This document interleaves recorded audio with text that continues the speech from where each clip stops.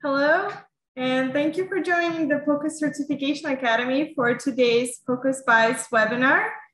This webinar is now beginning, so all lines have been muted. Please use the Q&A box for any questions or the chat box for comments you have throughout the webinar. Today's presentation will include a PowerPoint presentation and a time for Q&A. And today's topic is 30-minute ultrasound physics university, and our speaker is James Day. Welcome, James. Let me tell you a little bit about James. James has been a cardiac sonographer since 1992, who in addition to providing a scanning service business for private practices, was also a clinician at the Urban Teaching Hospital in the Philadelphia metro region.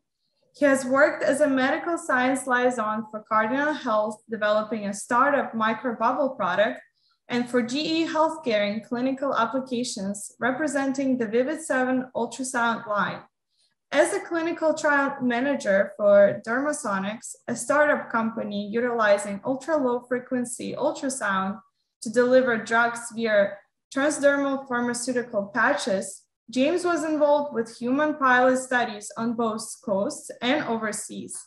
While at Thomas Jefferson University Medical College, James managed 40 simulation programs and taught all modules of POCUS, including anatomy and physiology, gross anatomy, physical exam lectures, gel rounds, resonance orientation, ultrafest in Philadelphia, as well as private workshops.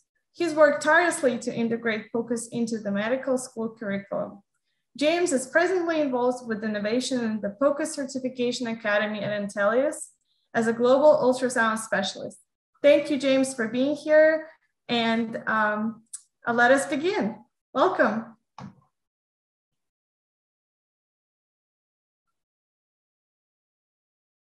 And if you, James, just want to unmute yourself so we can hear you loud and clear.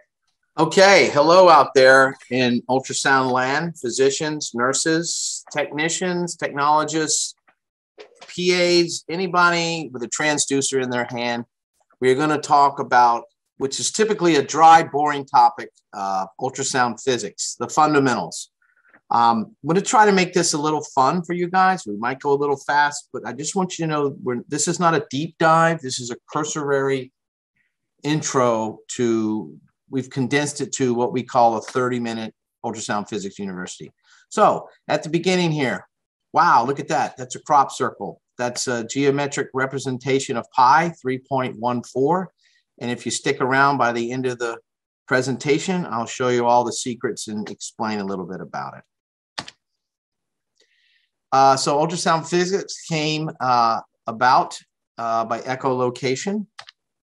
It was also pioneered by Joseph Holmes and Douglas Howerly. Here they are doing an ultrasound bath scanner in 1957. I don't know about you guys, but that looks pretty sketchy there, electricity and water together like that. As we've seen, the ultrasound has evolved into handheld devices. You see a couple of your favorites maybe you're using. I don't have a butterfly up there, but you can see a transducer attached to a cell phone. There's a V1 from GE. Here's one for inserting IJ cannulation. Standard ultrasound machine, you guys probably have one of these in your ER. They've gone from oven size to laptop size. Here's a little bit of the knobology. Probably mostly you want on and off, depth and gain is pretty much all you need to deal with. Just like a tool belt, there's all kinds of probes for different applications, all the way from linear to phased array to different kinds, endocavitary probes.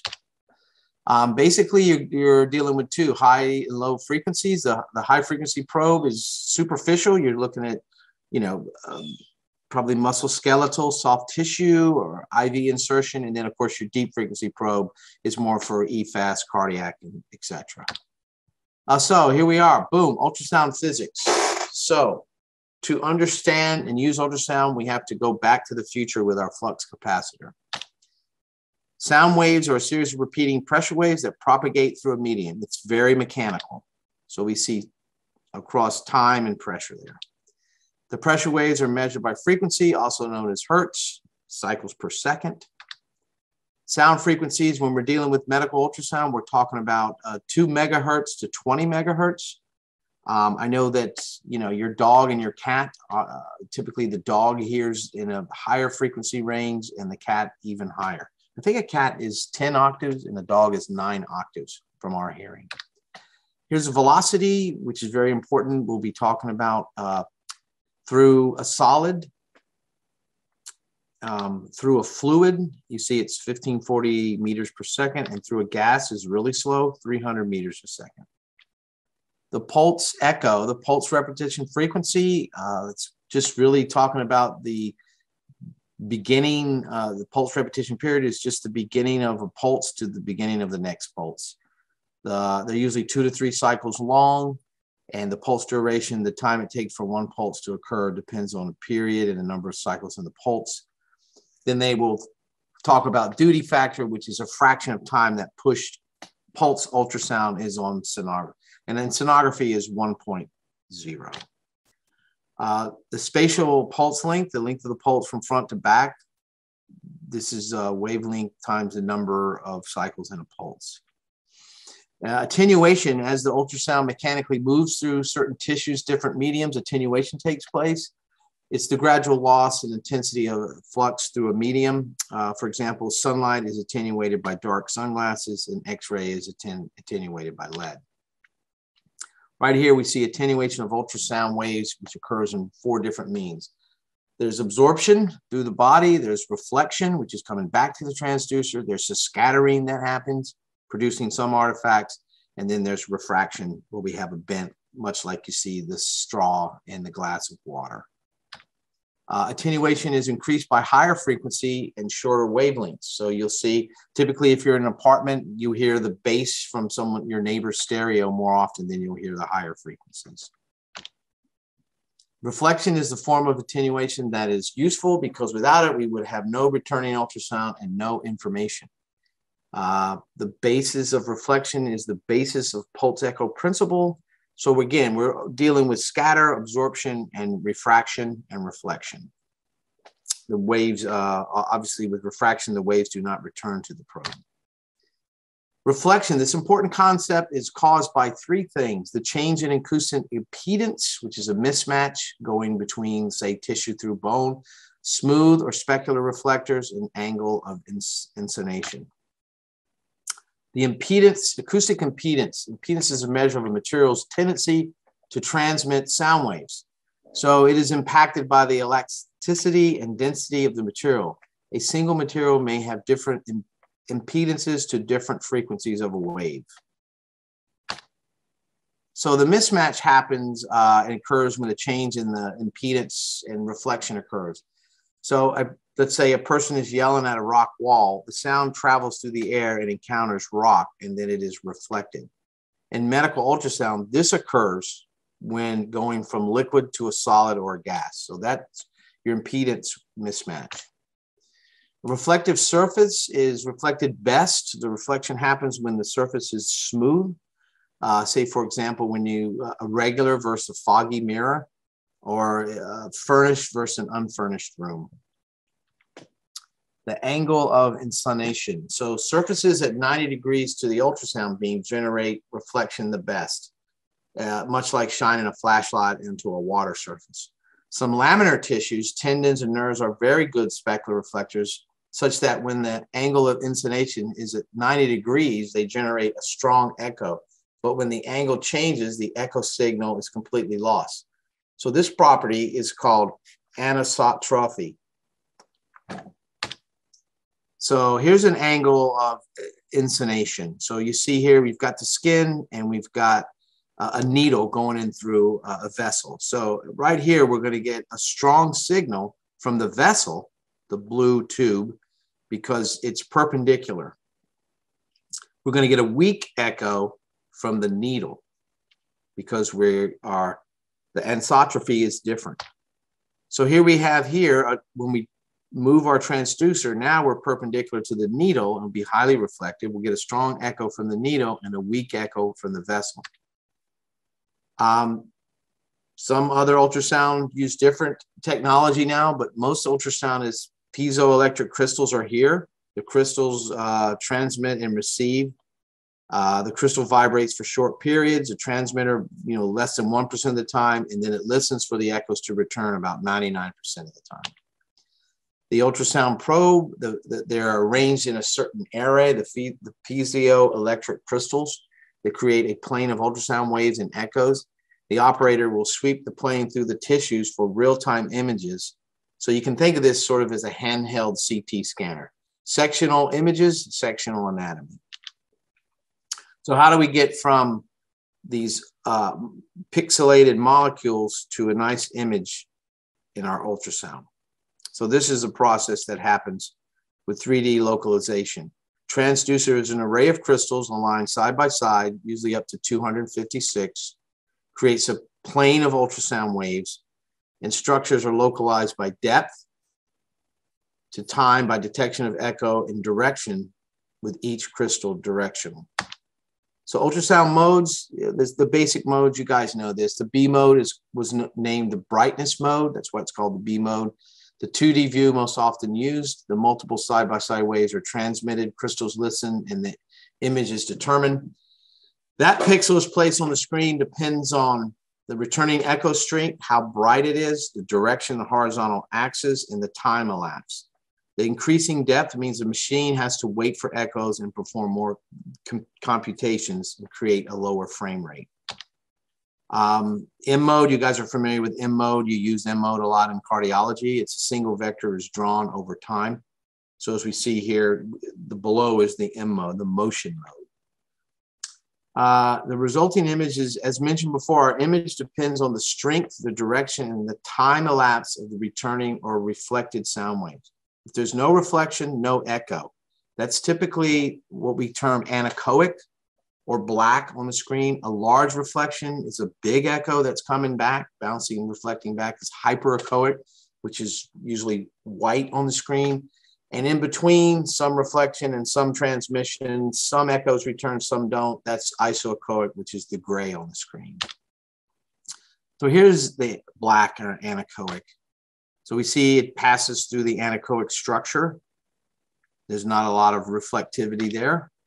And there's a shadow below, distal to the anechoic space, as you would see in usually doing a AAA exam here. Here's an example. The fluid here is black and a good transmission of sound waves with no reflection. Hyperechoic is white, very reflective. It will bounce back quickly. And this creates a anechoic or black shadow below it. As you see here in a gallstone, you see it's very reflective and it creates an acoustic shadow there. So here's a few examples. Higher density objects like bones, stones are reflective and appear white. When material is dense and enough sound waves do not get through, this leads to, as we talked about earlier, acoustic shadowing. So you look at this image here, you got a gallbladder.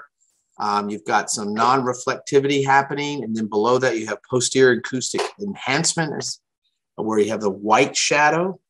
Below the anechoic, you have the hyperechoic, and then over here you have the anechoic, and of course the density will create an anechoic acoustic shadow. The more reflective structures appear light gray, and the less reflectives will appear dark gray. So this is what most of the human body is made of, isoechoic grayscale. This what you'll see typically here is a Morson's pouch shot. All right, back to physics a little bit. Reflection is strongest when going from an area of low acoustic impedance to high acoustic impedance. Remember, the change in the impedance equals a reflection and becomes white on the screen. Sound waves traveling through the liver. We like the liver because it's homogeneous, and with low acoustic impedance, it's dark gray. The gallbladder wall has a higher impedance, therefore many sound waves are reflected and it appears white, as you can see there. So what causes these stronger or weaker echoes? The reflections occur at points where there are changes in acoustic impedance, sonographic elasticity, and density. In addition, there's two qualities of interfaces that affect their echogenicity. There's good specular reflectors, as we talked about before, an empty room versus a furnished room. You can hear a lot more bounce back from sound, and the angle of uncination. So what happens to this ultrasound beam as it passes through these tissues? As the waves propagate mechanically through a medium, they are attenuated. There's a scatter, there's a reflection, which is a special case of scatter. There's absorption, which generates heat. And how can we compensate for these signal attenuation? Well, the distant echoes are weaker than the near field, the far field, the near field. The ultrasound machine progressively amplifies later, more distant echo signals to compensate. This is what you see in the time gain correction, TGCs. Minor gain adjustments are also made by the sonographer only on larger machines typically, although they have some presets now in an instrument like a butterfly. You can do some sliders, much like a stereo. So here's the time gain compensation here. Here's no TGCs. You can see how the returning echoes, the echoes are much more reflective in the near field, and in the far field as we go distal, they're weaker. When you have the TJC and you typically do the curve, you'll have a lot stronger reflectivity back to the transducer head. So we're going to talk a little bit here now about ultrasound artifacts, which are seen in both normal and pathologic situations. So we'll talk about 5: acoustic shadowing, posterior acoustic enhancement, the gain artifact, and the mirror artifact, and the reverberation artifact. So here's some artifact that they call artifact, but you can use this to make diagnosis. Your acoustic shadowing, it will tell you the density of a structure. If it creates an anechoic shadow, then you know that's typically a fluid-filled sort of cyst. It occurs, behind highly reflective or highly attenuating objects, bones, calcifications, and gas. That's very dense. It also creates posterior acoustic enhancement, as you see a lot here. The reflectivity creates a white shadow below it. Just a note on one of the artifacts that can, mess you up. Say you're doing an abdominal trauma or an EFAST. Behind the bladder in a FAST exam, you may cause your failure to identify the free fluid. If it's so bright and there was a little fluid there from internal bleeding around the bladder, it would occlude the anechoic space. That's called PAE, or posterior acoustic enhancement. The gain artifact, pretty simple. There's too much gain. Turn the gain down by setting the gain structure so there would be black fluid would appear black. This is a typical example of something that's way overgained. There's a lateral cystic edge shadow here, which you'll see. It just creates a shadow off of it when the ultrasound beam is off an oval structure like this. Here's an example here of an aorta. You'll see edge shadow on either side. Mirror artifact, pretty common. You guys are probably aware of this. And here's a sagittal view of right upper quadrant. You'll see it's typically a normal artifact, and absence indicates disease. So typically, if you don't see that reflection and you see that dark anechoic in the pleural space, you'll think there's some pleural fluid there. Again, another flat, highly reflective structure. So a lot of mirror artifact here. Reverberation artifact is caused by the echo bouncing back and forth between 2 or more highly reflective surfaces. On the monitor, the parallel bands of reverberation echoes are seen in a comet tail pattern. Common sources are abdominal wall, foreign bodies, and gas.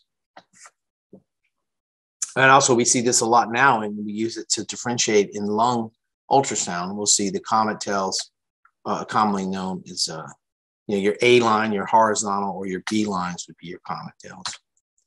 Here's a reverberation artifact, an example here, how it reflects back and forth and bounces back.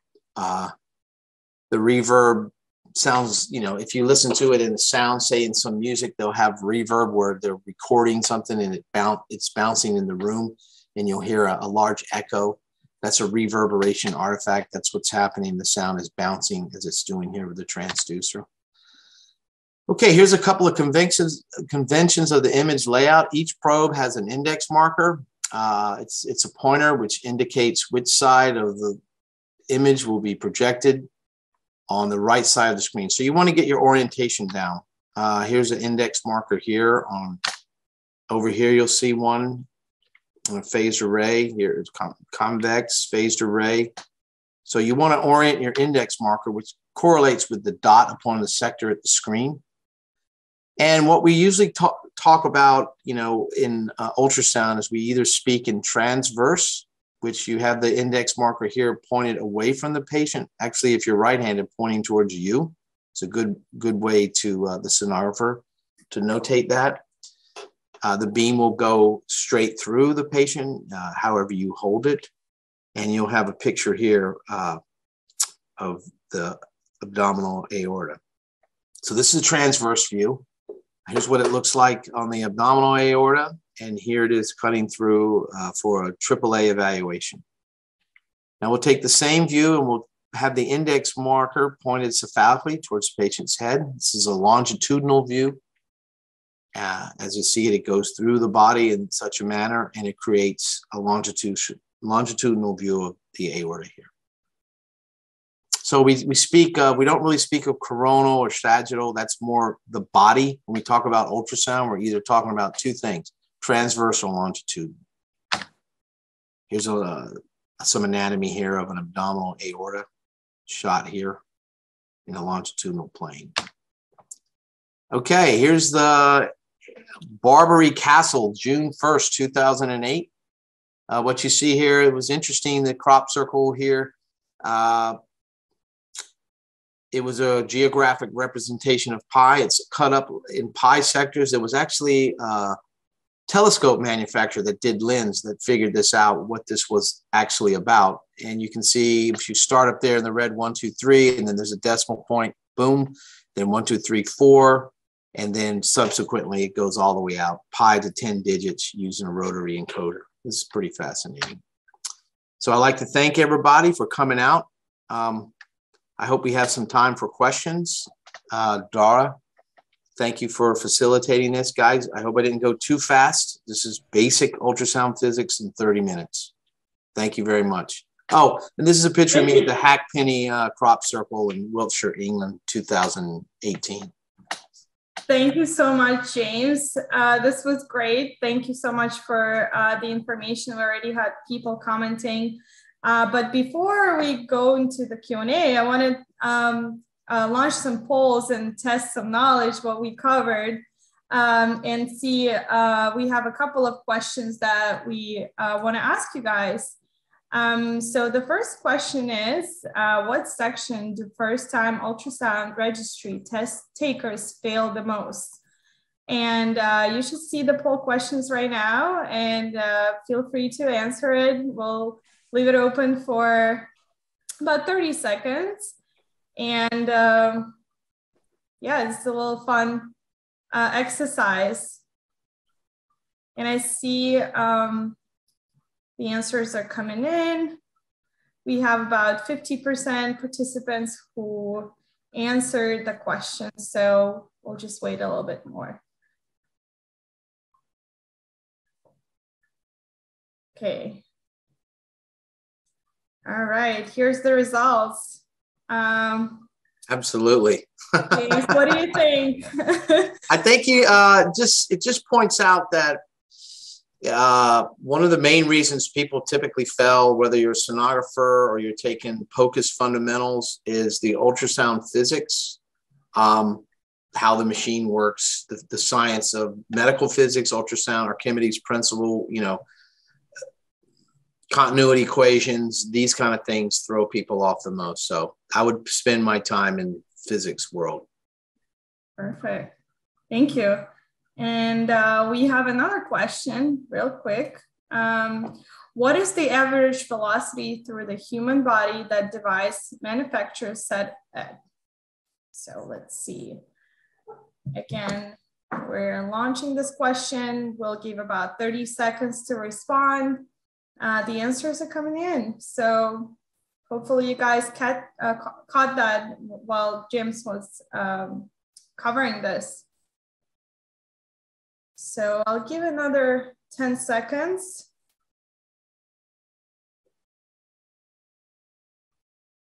All right. Here we are with the results. James? Very good work. What's interesting about this is through the human body is made up of different structures, blood, gas, tissue, bones. So each of these have a different velocity. So the manufacturer has a problem when they're making an ultrasound machine. Now, how do we average this out? So it might look good if we're looking at gas. It might look bad if we're looking at bones. So what they do is they average this out to 1540 meters a second through the human body. That's typically how they average it. But when they do this process, that's what creates artifacts because it cannot be perfect. So they average it out, and the resulting of that, you just have to be aware of a few, a handful of crucial ultrasound artifacts. Thank you, James, for sharing these tips. Okay, two more questions. Who do you suppose makes the crop circles? James loves the crop circles. The fun one. There's a lot of great options here,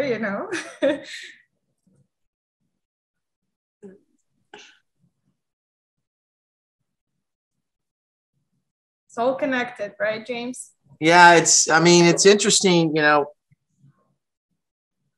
I've been in them and they're magical and they're real. Sure, there are some that are made by artists that hire for a corporate logo. Maybe they'll do a Volkswagen thing. Those aren't real. They try to say, well, I'll wait till everyone sees. I'm very curious. I like to keep the question open. It's a big mystery. They're all over. They're in snow. They're in other fields all over the world. They're the upper reaches of Mongolia and Russia. There really is no correct answer here, guys. Right. Guys with ropes.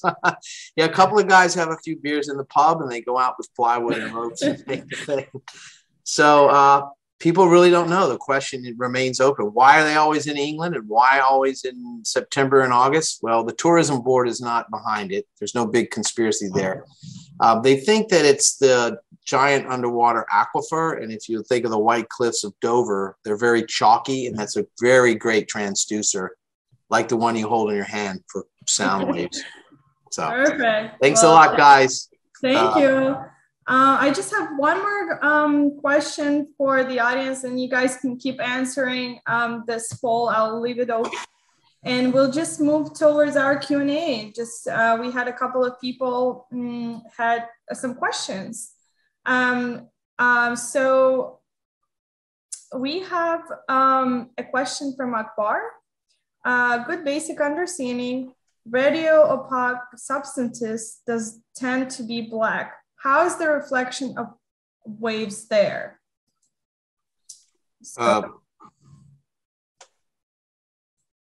I don't really understand the question. I guess the anechoic areas of the body are typically fluid filled. So you would see a cyst, a gallbladder, and a lot like paintings, there's lights to darks. You go from whites to grays to black, like a charcoal sketch. But why are they ultimately black? The waves pass through it. They actually speed up. And when they reach the other side, they create more of a reflectivity. I guess that's the gist of that question. Okay, thank you. Another question was from Sadaf. How to reduce the slice thickness artifacts? The slice thickness artifacts. Yes. I'm not sure, but I will say this. The first thing that you do with your patient, if you're not getting a good image on your patient, most of the time people reach for a knob. That's our human intuition. I think it's better to adjust the patient, roll the patient, have them take a deep breath, raise the arm, spread the ribs out to get your phased array up in there for a cardiac shot, bend the knees so they can relax, get past muscles. So usually the first move is that move. Your next move is you want to adjust possibly just two things. You want to adjust only the depth. So you want to either increase or decrease the depth. You don't want to get too close because you may exclude pathology. You want to have it just so. And the gain, you want to have your gain, in the middle there for isoechoic imaging right there. Not too high, not too low. Thank you, James, for those tips. I don't know if I answered the slice question, but that's Well, and if you want a little bit more clarification, feel free to email us at the POCUS inbox. We're happy to connect and answer some questions. We just got in one more. Can you elaborate on the mirror artifact and how, why it occurs?